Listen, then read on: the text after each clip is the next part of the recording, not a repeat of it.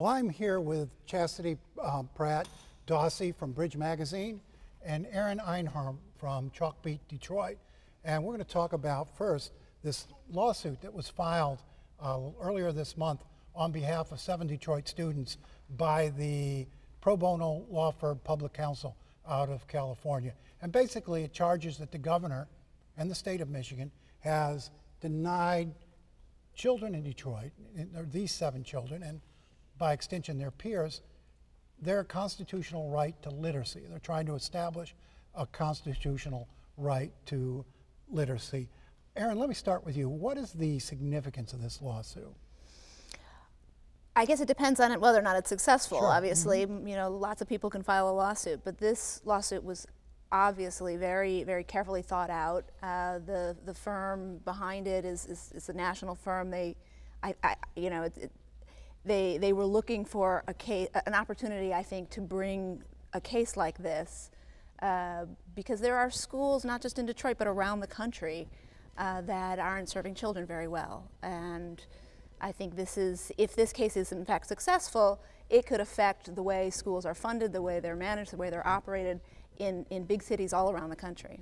And I mean, some of the evidence cited in this case, Chastity, it's just shocking. I mean, not just the conditions in the schools, which the lawsuit talks a great deal about, but also about the literacy levels of the children in the schools. And we're sitting here in really an education palace. Castex, a beautiful school. This recital hall is fabulous. We're thinking about MiWeek doing our spring recital here. It's so magnificent. But you've been in other schools in Detroit that don't look like this.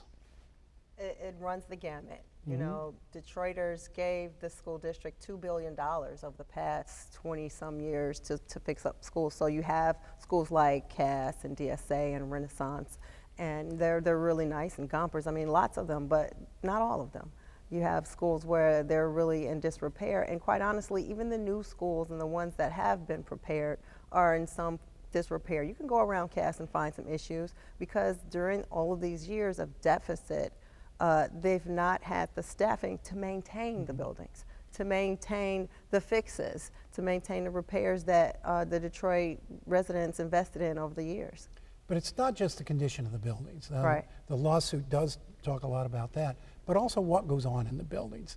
And it's pretty damning. I mean, basically they say these kids are getting very little, if any, real education. And they talk about children who have, 3rd graders who have vocabularies of no more than 400 words. And it cites, of course, the governor for not paying attention, but what's going on in these schools that the performance is so poor and these children are getting such little education? It's an absolute indictment of the entire system from top to bottom.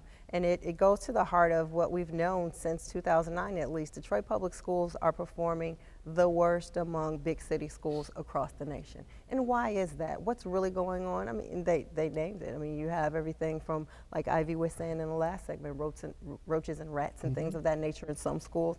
But you have a real lack of just rigor and real just achievement. The achievement gap here is bigger than you'll see anywhere else. It sounds like nobody really cares about these kids. Well, the state took over several times since 1999. The state is supposed to care, which is why they are straight and center, the target of this lawsuit.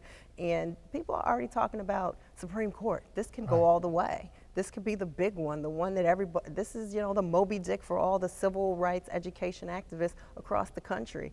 And we had just this week, the governor signed this, just today, wasn't it? They sent the bill to him for 3rd grade literacy. Yes. I don't know how that could impact the whole right to literacy lawsuit, but it's all tied together. And if this goes to the Supreme Court, everybody in the country is going to be looking at this. And Erin, it probably is eventually get to the Supreme Court.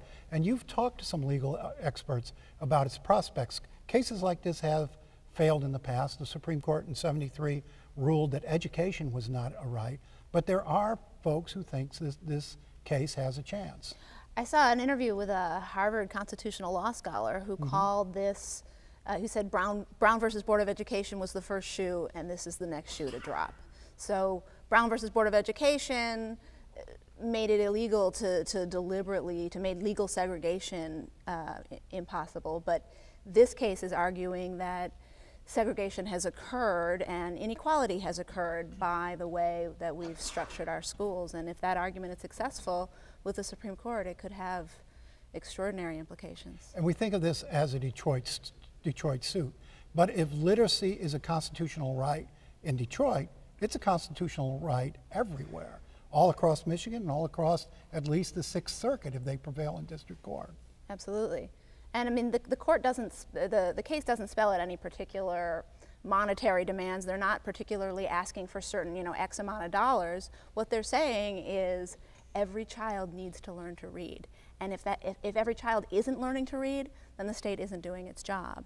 And there's a number of ways to measure that, but I think looking at, test scores, looking at, as you were saying, a few hundred words of vocabulary, you could make the case that, in fact, children aren't learning to read. And Chastity, that is sort of the basic building block. If we're trying to get these kids fluent in all of these subjects and testing them on M-step in it, if they can't read.